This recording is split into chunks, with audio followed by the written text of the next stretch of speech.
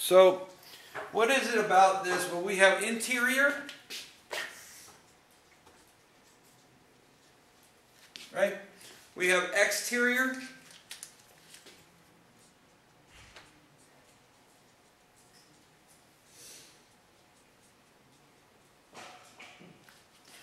and so we're going to start talking about some relationships, okay? And they're all relationships are binding to this transversal. Okay? Okay, so depending on where these angles are with relationship to the transversal and whether they're interior or exterior depends on what we're going to call them. Okay? So let's start with exterior, right? A thing called alternate exterior angles. Okay? Alternate exterior angles are angles that are exterior and they alternate on either side of the transversal. Okay? So let's look at 7. 7 is an exterior angle, correct? So what's another exterior angle that alternates on the other side of the transversal? 6. Very good. Okay? So alternate and they're both exterior. Does that make sense? So their alternate exterior angles imply things like angle 7 and angle 6. Cool. All right. Is there another one? Yeah, good. So you notice that there's 5 and 8, right? They are also exterior, and they're on either side of the transversal. So, or, right, that big symbol, the big V, or angle 5 and angle 8. Okay? We need one more thing to make this a conditional statement. What do I need to make this a conditional statement? Right now, notice I used the word implies, right? In symbolic logic, implies looks like this. Okay? We don't use implies in here. I usually do, but I stopped last year when I started teaching geometry. Because in geometry, we use then. And then is just another word for implies, right? So we stopped using implies and we started using then. But when we use then, isn't there something that goes with then and make it a conditional statement? Remember last chapter? What word is that? If. Alright, so I need that word. And once I use that word, if, then now I have a conditional statement, right? Is that true? I hope so, right? Because I'm telling you it is. Now, is it true? Is the converse true? Does it go both ways? In other words, if I have angle 7 and 6, is that an alternate exterior angle? Is 7 and 6 alternate exterior? Yeah. So it does go both ways, right? And this is where that whole biconditional statement is coming from. All of your postulates, all of your theorems, all of your laws are going to be biconditional. Okay? So we can write less. We don't have to write all the converse, contrapositives, all that stuff. Because we know it goes both ways. Okay? So know that. Because that's how they're going to get you on those proofs. Right? You got to be able to go both ways. Alright, what else do we got? We got, oh, well that takes care of the exterior, alternate exterior angles. We got another alternate, right? If You have an alternate, what would be another one? What do you think? If you have an exterior, you must have a interior, right? So alternate interior angles, right, are biconditional. So what angles? So give me two angles that are alternate but also interior.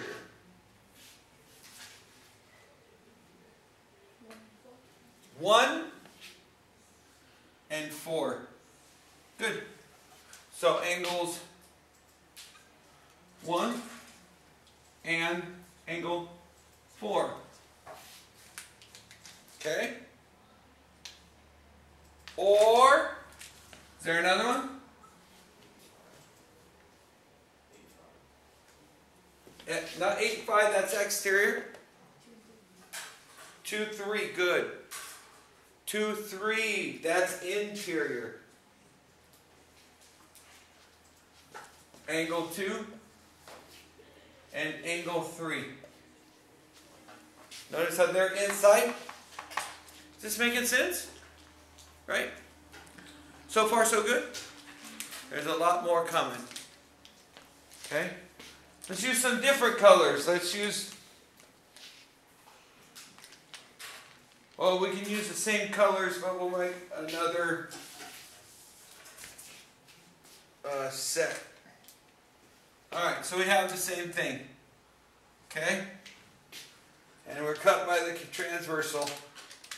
Okay? And to save time, I'm not going to write exterior, interior, exterior. We know this is exterior, exterior, interior, right? Okay? So, we're going to have the same number set. It's the same thing.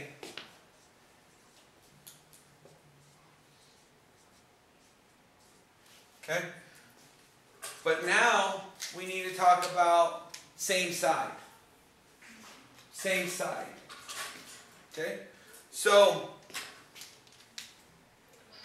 let's go with red again. Or purple. Let's go with purple. If we have same side exterior angles, what does that mean? Well, that means they're on the same side of the transversals, yet they're both exterior. Okay? They're both exterior. So which ones are on the same side yet exterior? 7 and 5. I'll go with that. I was thinking 8 and 6, but that's okay. You can't read my mind. You're still correct, right? So 7 and 5 are both exterior. They're on the same side.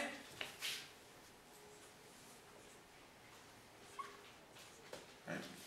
Can anyone think of 2 more? Matt. Same side, but they're exterior. 8 and 6. 8 and 6. Okay, angle 8 and angle 6. Is this making sense for some of us? Right? Cool. So then maybe this will make sense. I'm praying. We'll see. Teacup. We got SS, meaning same side, right? Because I'm lazy. I'm not going to write the words. I'm just lazy. So, but we're going to go with interior this time. Interior angles. So can you give me 2 inside angles that are on the same side?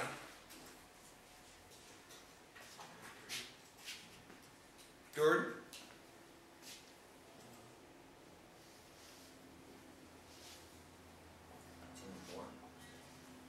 2 and 4, good. I was thinking 1 and 3, but again, can't read my mind, right? So 2 and 4 work because they're interior and they're on the same side of the transversal. Good. Angle 2 and angle 4. Kiko, can you give me 2 now? It's a little easier. 1 and 3. That's it. That's what I'm talking about. So that's black. So yeah, 1 and 3.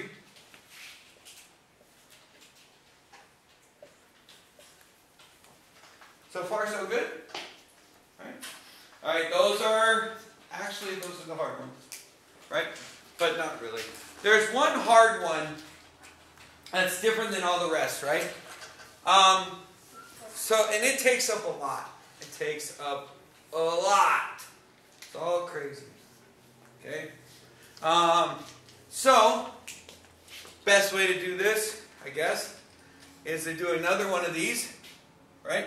Except this time I'm going to erase these, right? Let's just erase all the work that we did, all this pretty work, you know, and you guys just make another one. You guys can just make another one on the graph if you like. Don't erase it, because that's telling you what's going on, right? But now we'll go on and we'll do another one. And this one is going to do with corresponding angles. Okay? If I have corresponding angles, what happens? Okay? So let's talk about a corresponding angle.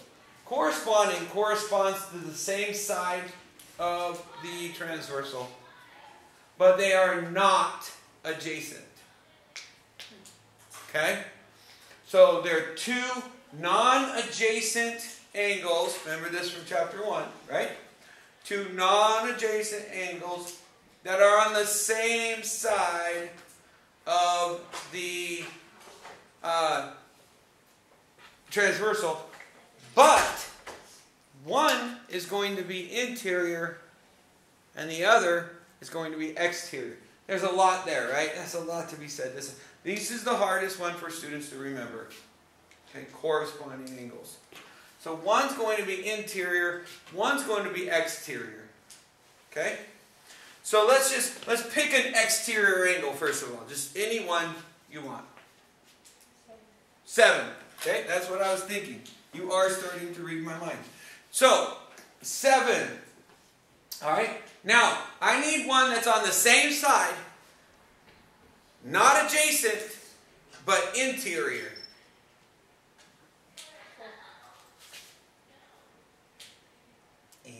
Oh, no, same side. 3. Very good. So 4 was on the opposite side. That was an alternate, right? So same side meaning same side, and then non-adjacent. So that means it can't be this. Has to be interior, so it can only be one of these two. So it has to be 3. Okay, so 1 and 3. So angle 1 and angle 3. 7. Or, which one? 7 and 3. Oh, thank you, sorry. 7 and 3. Like I said, 7 and 3. Don't rewind it. I said 7 and 3. So 7 and 3 are corresponding exterior, interior, same side, non-adjacent. Okay? Can you give me another one? Because there's going to be a lot. So somebody else, someone different, give me another corresponding. 8 and 4. Perfect. 8 and 4. Okay? So angle 8 and angle 4. Or someone different. Give me another one. 2 and 6. Nice. 2 and 6. Angle 2 and angle 6. And then another one, I think. Yeah, one more. Someone different. One more. 1 and 5. Okay. 1.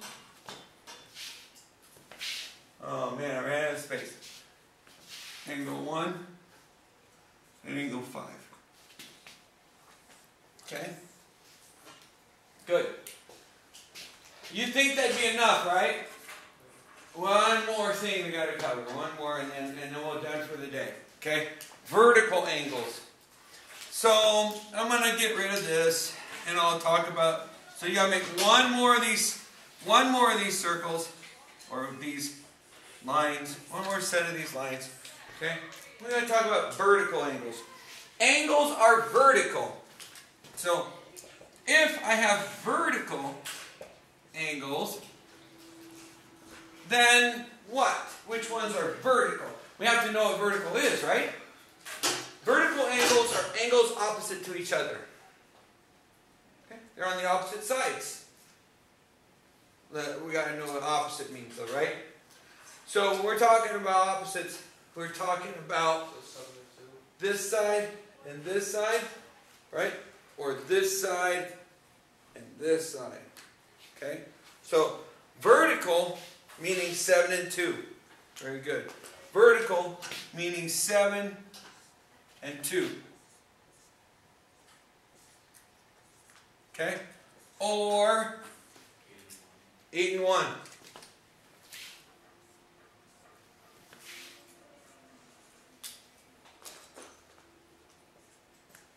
Or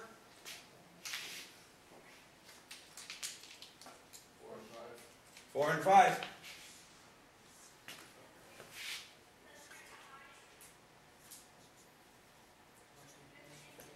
Or 3 and 6.